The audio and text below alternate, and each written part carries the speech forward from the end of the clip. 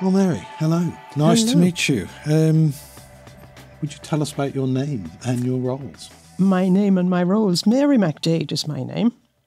I have a number of roles, one of them being that I am a member of Fighting Blindness, for the simple reason that I have AMD, and I find Fighting Blindness is a fantastic organisation. I get great support from them.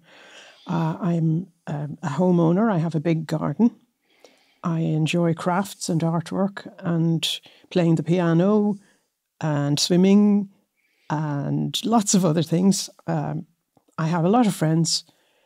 I go out as much as I can. I enjoy life. I stay active and in contact with people, which I think is very important. Yes. The meeting people and staying together is probably one of the most important things that often gets omitted in life. Yeah, I agree. I agree. I'm Neil Ward. I'm actually Dr. Neil Ward, but I'm not a medical doctor. I'm a sociologist. I'm a communication specialist, particularly in protest, which is what brought me to Fighting Blindness. I've spent a lifetime working as a trade unionist, really, which is advocating on others' behalf, which is what I do at Fighting Blindness. I'm the head of Advocacy and Communication. So it's my job to advocate for those people living with sight loss and also to communicate with people that live with sight loss. Yeah. Can you tell me a little bit about your AMD diagnosis?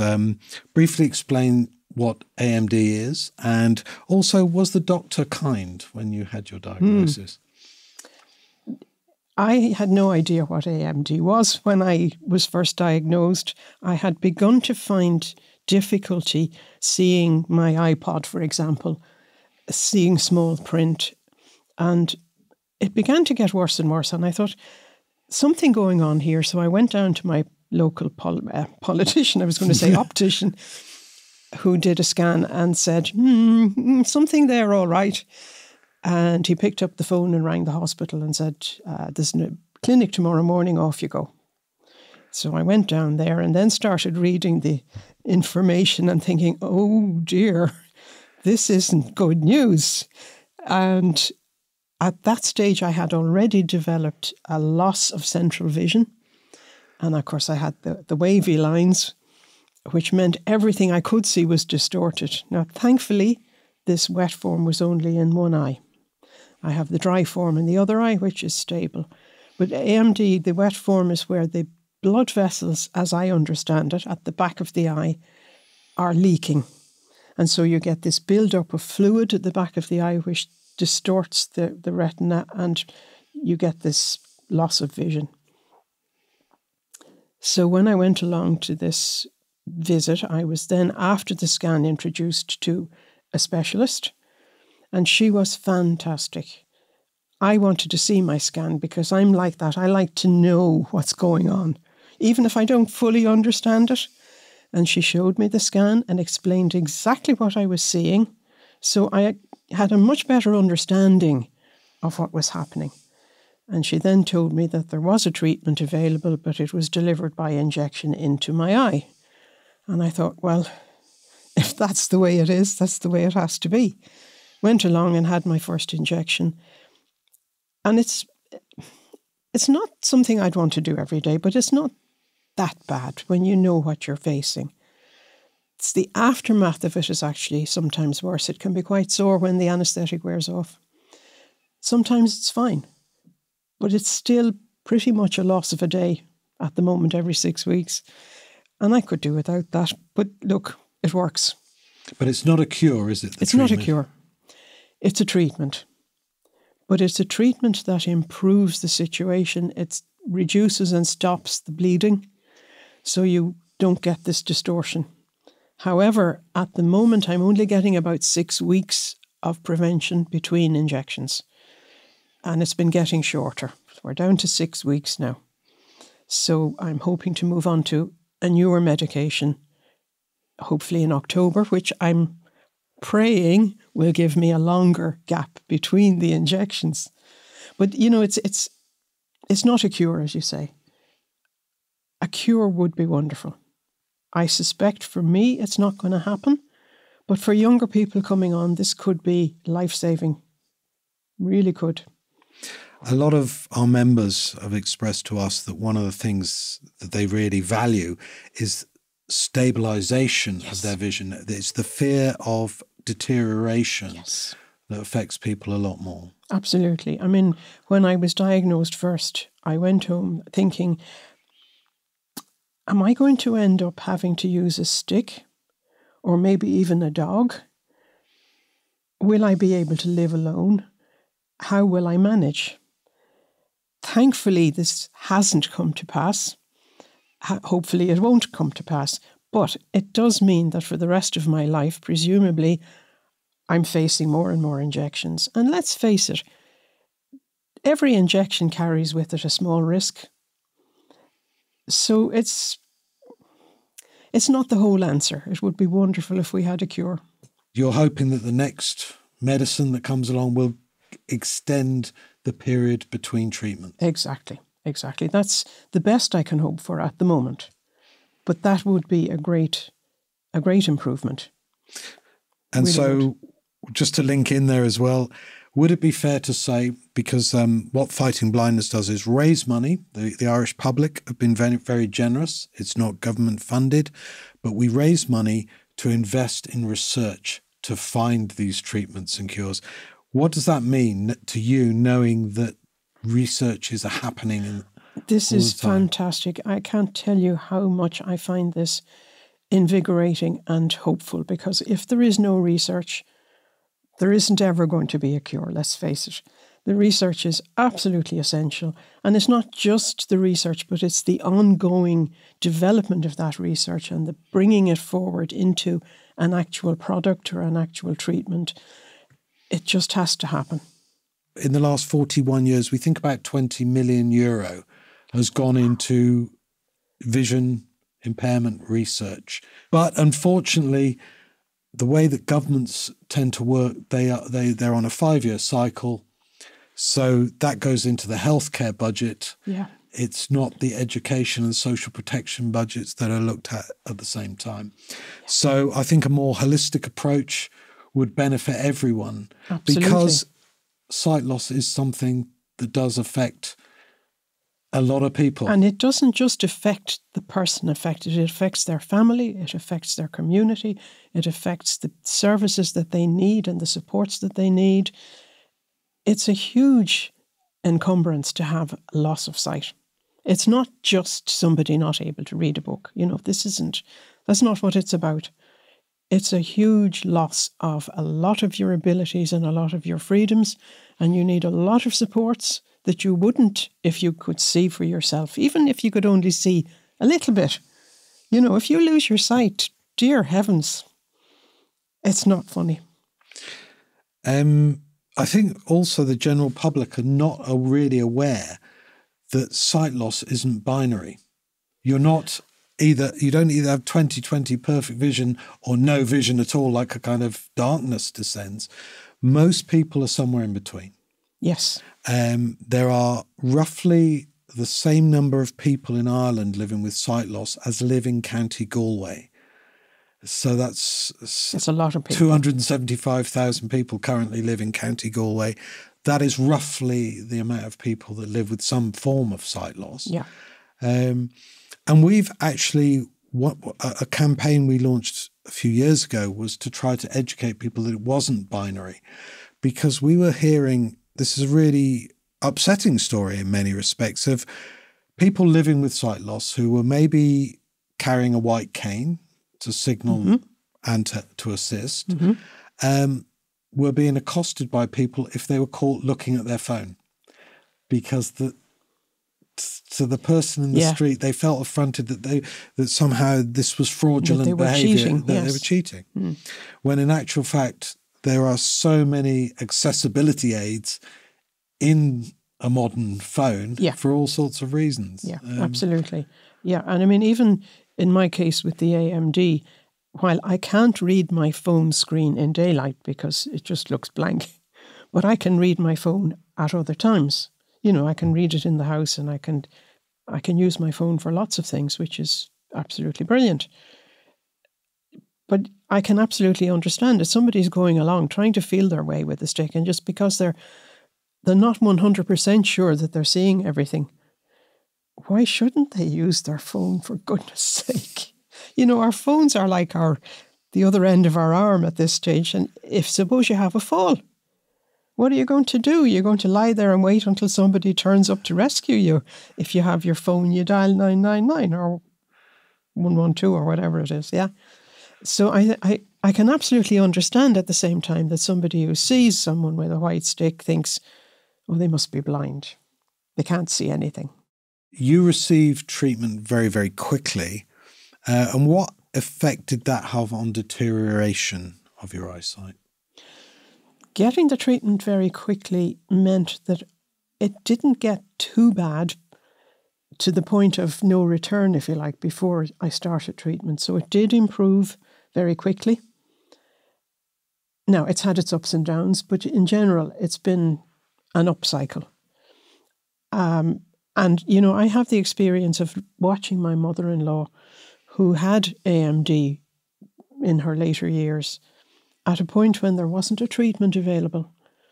Or if there was, it was one that she couldn't face undertaking because she had one eye that had a very severe cataract and the other eye, maybe both had cataracts, I'm not sure, but certainly she had AMD as well. And she was terrified to have a cataract operation in case she lost the sight in that eye to match the loss of sight in the other eye, right? So she refused all treatment. Not that there was a lot available, but she became practically blind before she died. And she lost all her social life. She used to play bridge. She used to go for long walks with a friend down the pier in Dunleary. And all of this ended. She became housebound, effectively. And it was sad to see. She was a very intelligent woman, an outgoing, friendly woman who loved her company. And it was heartbreaking. It really was. It destroyed the end of her life. We often hear the phrase retirement ruiner because it's age related. Yes. Often with it being central vision, it does ruin people's enjoyment of things that they can enjoy in retirement, Indeed. Such as reading or watching films or all the things you promise yourself you'll have more time to do. Indeed.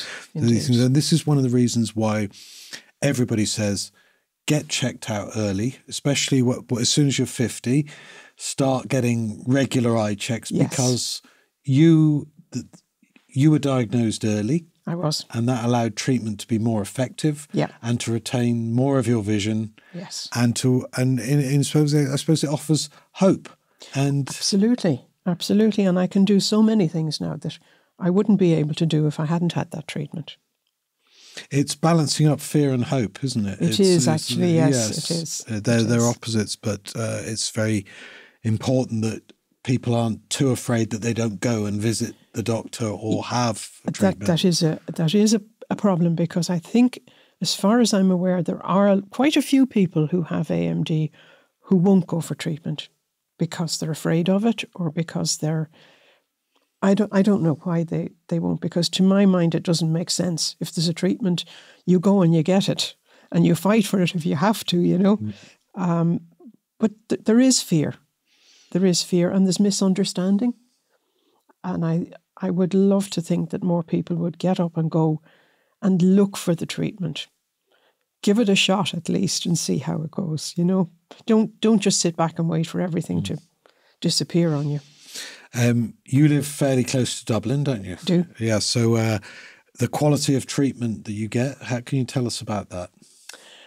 It's excellent. It's absolutely top hole. I can't praise the staff in the hospitals enough, and the doctors enough.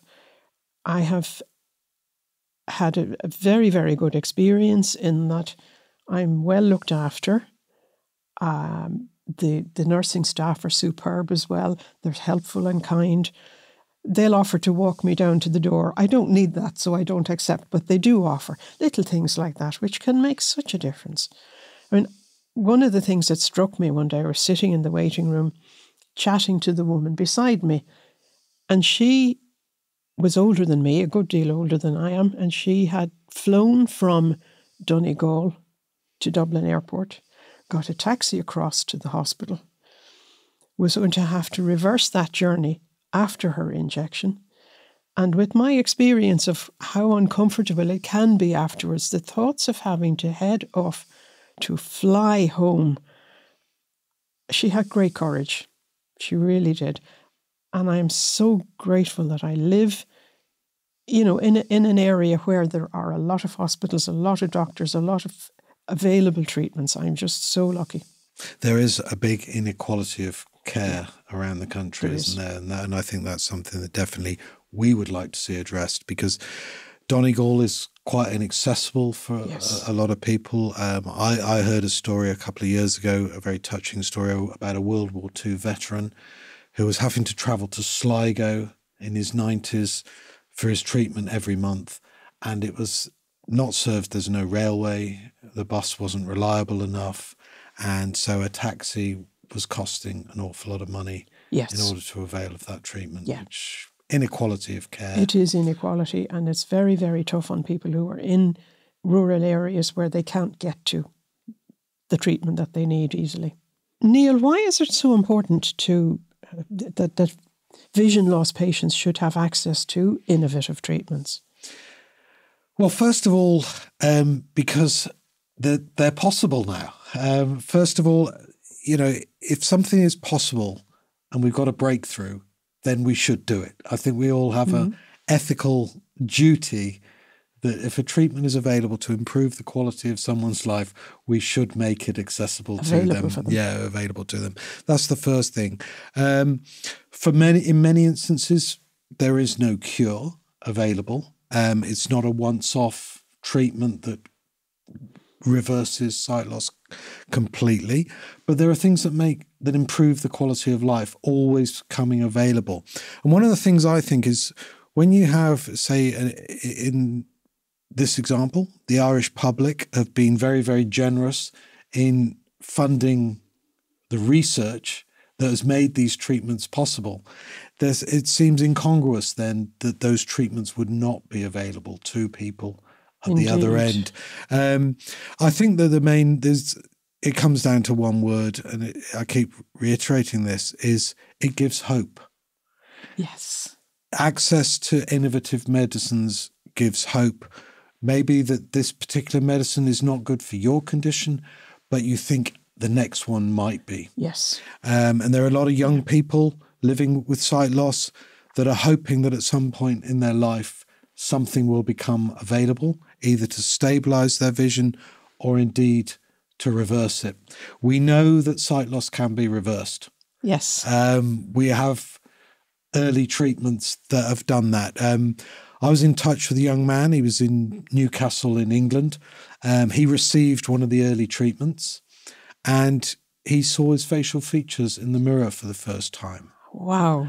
Which he said was, a real breakthrough moment. It was indescribable. Life is all around your sight. Everything you do involves your sight. And to lose that or to never have it in the first place is horrendous. Yeah. So I suppose that's why we believe at Fighting Blindness that it is vital that people have access to medicines in a timely manner as well. Indeed. Sort of, and that is on a pan-European scale. In some instances, I do believe that Ireland still lags behind a lot of other countries when it comes to access to innovative medicines. And I think we just got to wake up to that. Yeah. A lot of the work, I suppose, that goes on has proved fruitful. We have one of our funded researchers did find a gene associated with AMD. Yes. Which is a breakthrough moment and which gives everyone that sort of sense of hope as well. But there are other conditions that are inherited that are macular degeneration that aren't age-related.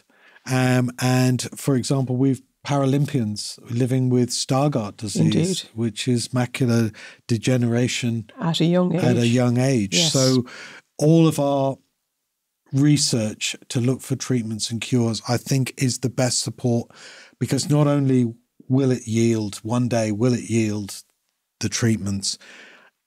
It's the hope that the search is given as well provides that. Yeah. And the raft of other supports in the here and now are, we hope, temporarily. But, you know, we do anything about improving people's way of life and making it better is something. Now, is that your experience of what you've found with fighting blindness? Absolutely. My first visit to a conference was a real eye-opener to me when I realised how much support and help was available.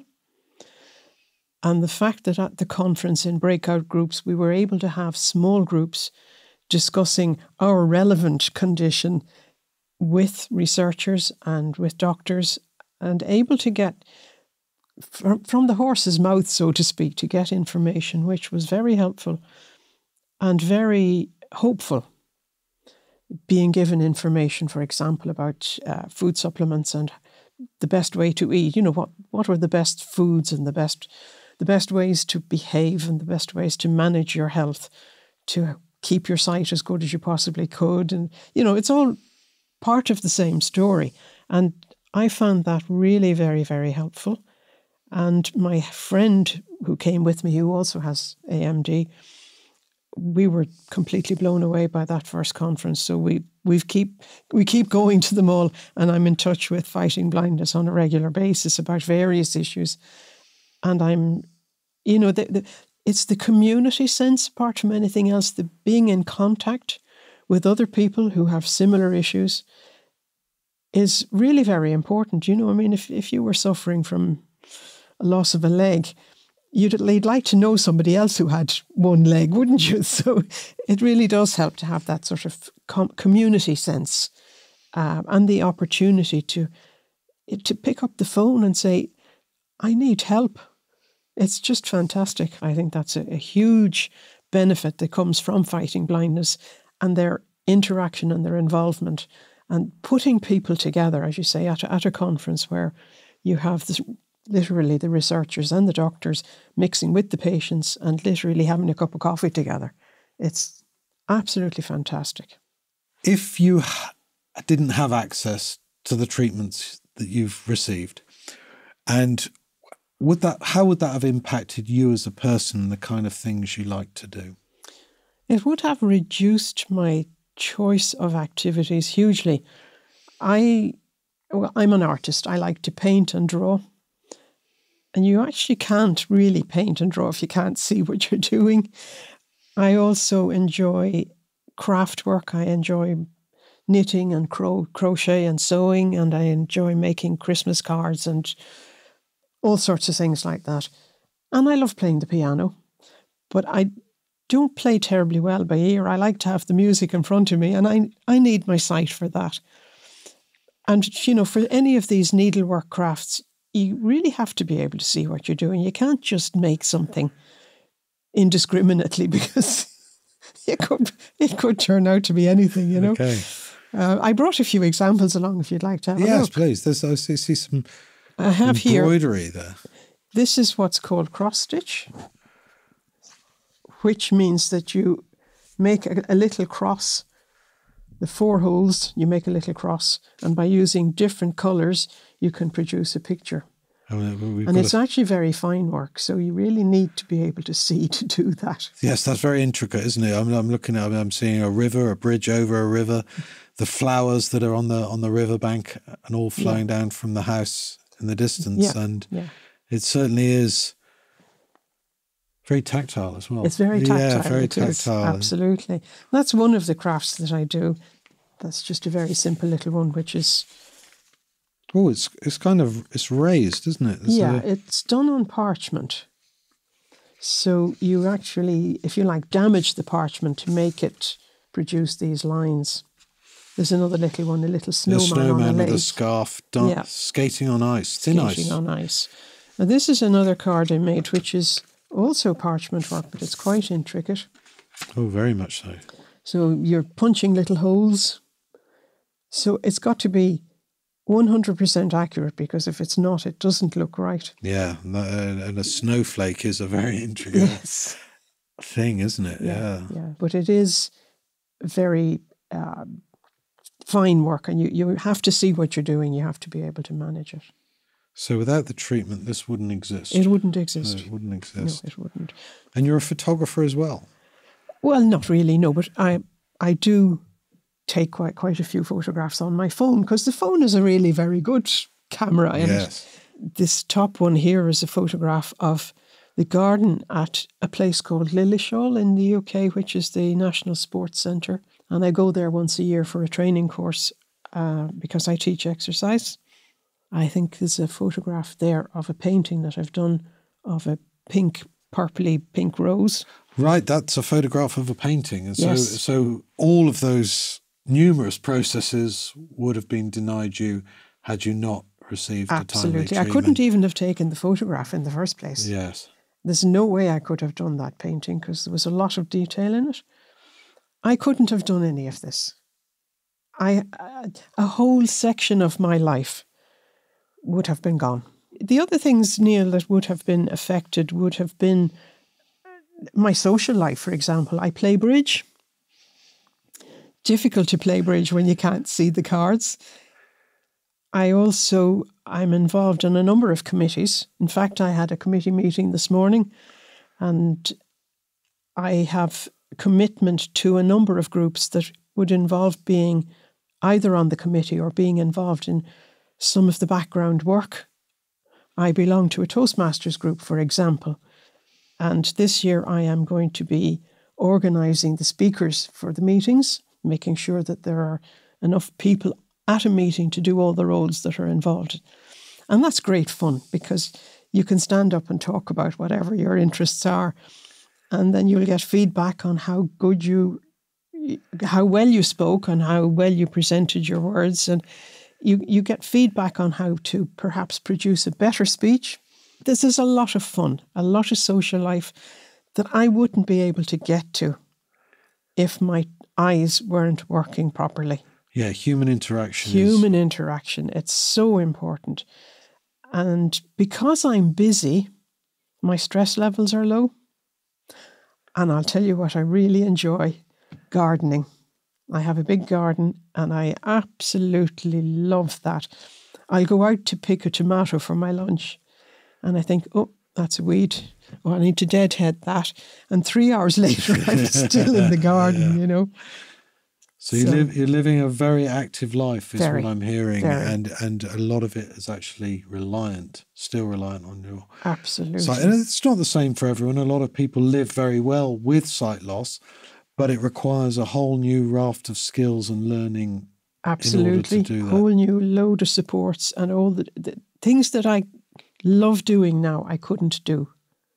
I would have to find a whole new lifestyle for myself. Yes, and I've heard it said before that when you lose the things you love, even if they're a hobby or an activity, there is a sense of grief and bereavement for the life that you used to live. I would believe that, absolutely, yes. Neil, how important is it that there should be approval of new medicines?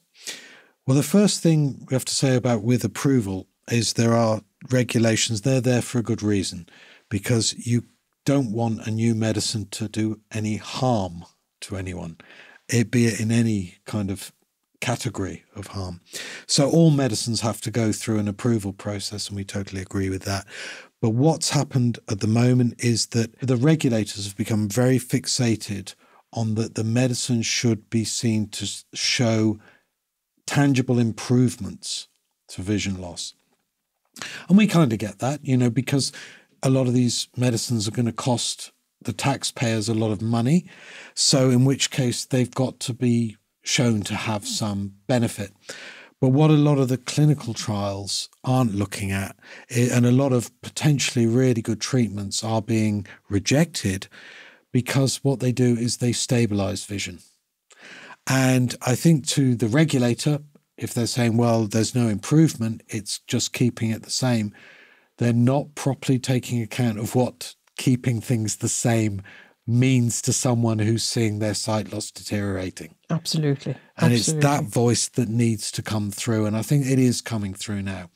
And good. I think that that's the patient voice coming through saying, no, even if you can't restore my vision, if I just knew It was be predictable. It's not going to get any worse. It's not going to get any worse. A lot of people would accept that. And I think that we're starting to see that message coming out on a global scale. We've talked about the Congress we recently held in Dublin, and that came through loud and clear, that the message now is be careful. Keep what we have. Be careful we don't throw away good potential medicines that will stabilize vision, because, you know, they are the things that people want. They provide hope, and what they deliver is security. Because if you've got consistency of vision, for a lot of people, that's enough. Well, this is true, because if you know what you have, you can work around it. You know, if you know how much you can see, you can work with that. The problem is, as you say, if you start to lose even what you've got, you can't plan for the future very well, can you? No, and that's the point. Is it? And for a lot of people, that might even be, I wonder what my vision will be like tomorrow. Yes. You know, because it's affected by so many factors. It is that dramatic. Neil, if you had a message to give to policymakers, what would it be? I think it would be about equality of care for all citizens, based on whether their geographic location or their economic situation. There are many people in this country, in Ireland especially, who are not able to afford private healthcare, and so they should be afforded the same access as the more wealthy citizen. But also in terms of the geography of the country, there are some parts of the country that are very inaccessible to hospitals. There's a potential to have treatment centres on a monthly basis, you know, in the regions. And I think that's got to be looked at as soon as possible, because not everyone has the fortitude to live in the capital city where everything is more available. Indeed. I think Ireland, as I've said, is leading the way in many respects. It's been a real centre of excellence, and we've, through the generosity of the Irish public, we've made a lot of scientific breakthroughs, and also through the sort of the economic policies of the Irish government since the sort of the second half of the 20th century, we've been able to see a lot more manufacturing of pharmaceutical products in Ireland. We've got a very educated workforce and a stable workforce, and a very stable political country as well. So it's a centre of innovation. We're making new medicines, but one thing we don't want to be is the Irish citizen doesn't want to be the last citizen in Europe to access the medicines that are really created and made here. And that is the important message that we're sending to our own government all the time. Very important, yes. Very important. Thanks for listening to the Innovate for Life podcast. If you found this episode interesting, please share and look out for other episodes in our Life Because of New Medicine series. Thank you.